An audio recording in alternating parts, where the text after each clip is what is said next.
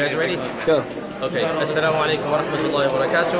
This is Yasir Qadi speaking to you live from Qabeelat Nurayn, and we are now having our Light Upon Light Lite class.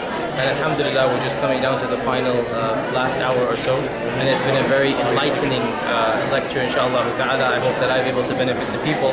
And this is one of my favorite classes because it deals with Allah's names and attributes. So we've gone over the principles of understanding Allah's names and attributes and why this field is so beneficial for us and why it increases our iman.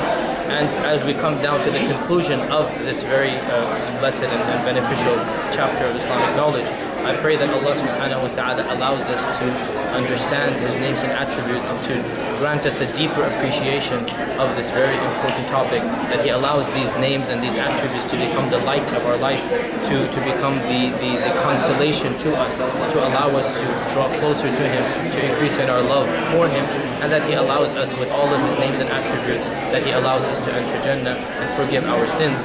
And one final note, alhamdulillah, today we also were given the green light by the headquarters of AlMaghrib that they have decided that it is right over here in Nurayn where 2009 IlmFest will be held. And so that was a great news for the class, and we're able to break it live to them.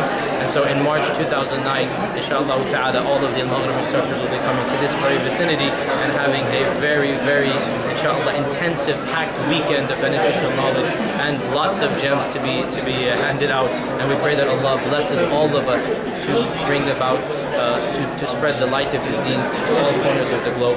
Wa akhiru da'wana alhamdulillahi rabbil alameen. Assalamu alaikum wa rahmatullahi wa barakatuh.